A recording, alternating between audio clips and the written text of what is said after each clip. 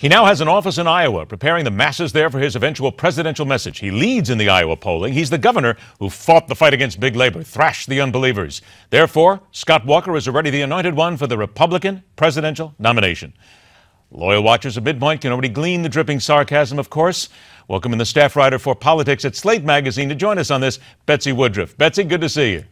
Thanks for having me. Betsy, how dare you put out an article that says why Scott Walker isn't a slam dunk for grassroots conservatives? Betsy, what's wrong with you? How dare you?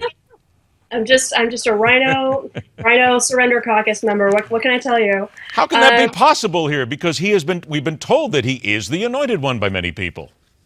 Yeah, well, look, here's the really interesting thing about Scott Walker. Scott Walker has been through the ringer politically. He's run for re-election 3 times in the last 4 years. It's basically been nonstop campaigning for him. However, he's only been running against Democrats. He's never really been vetted by conservatives and by the right. Basically, liberals have always said this guy's so conservative, he's a crazy Republican, he's a winger, blah, blah, blah. But conservatives have never gone after him and said, maybe he's not that conservative, maybe he's weak on a couple important issues. So we can expect to see him getting a hammering from the other end of the spectrum, I think, in the coming months. Okay, so the other end of the spectrum, when the Republicans start coming after him, then what then are they afraid of?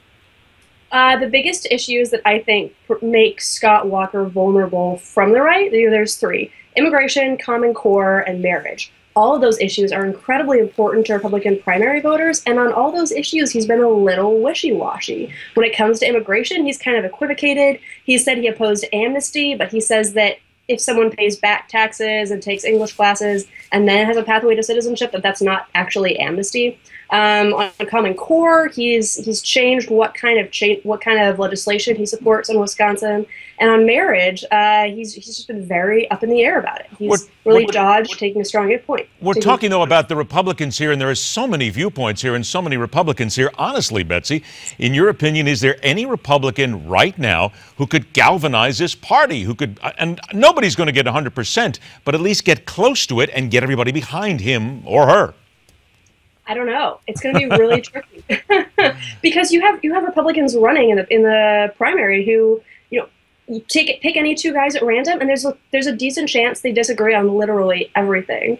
National Republicans talk about how it's a big tent party and there's room for ideological diversity, but it gets to a point where you have people like Jeb Bush and Marco Rubio who support a pathway to citizenship for immigrants who've come here illegally, and then you have people like Ted Cruz who say that any sort of quote-unquote amnesty would be a massive existential threat to the United States. So it's going to be fun to watch the debates. I'll put it that way. All right, let's put it this way then, with a little bit over a minute left. In your personal opinion then, covering politics and watching this, is it fair to say that maybe there is some on the left, perhaps even Hillary Clinton's campaign, who is salivating at the thought of having a Scott Walker to run against or somebody like that?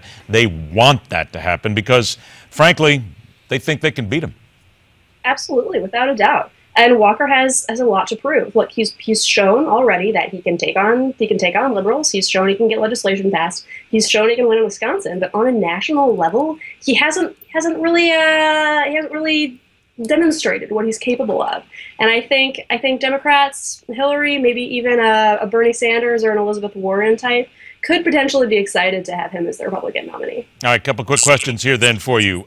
Could he beat Hillary? Maybe. Okay. Possible. Who could beat Hillary on the right? That's a good question. That's why I'm here. We ask those questions on a daily basis. There you go. I think when it comes to beating Hillary, one of the most important things is going to be fundraising, which is kind of an unfortunate thing, but she's going to have so much money. So the Republican candidate is going to have to be able to raise just boo-koodles of dollars. Any candidate who's not great at fundraising, who has trouble with, doing the whole schmoozing thing, is going to be at a disadvantage facing her. Jeb Bush is going to be great at fundraising. Marco Rubio is going to be great at fundraising, but it remains to be seen if those guys could actually get through a Republican primary. All right, Betsy, we got you on record for a few things here. We're all out of time, but we're going to keep you here. We're going to come back and we're going to watch this as things go on and look at all these various races here. Those people of Scott Walker, they're not going to be happy with you at all. Betsy, it's a pleasure to have you on the show. Thanks so much for joining us. Thanks for having me. All right, take care. The case of the lawyer about to expose a president who then winds up with a hole in his head. That's coming up next. Break out the magnifying glass, Watson. We're going in.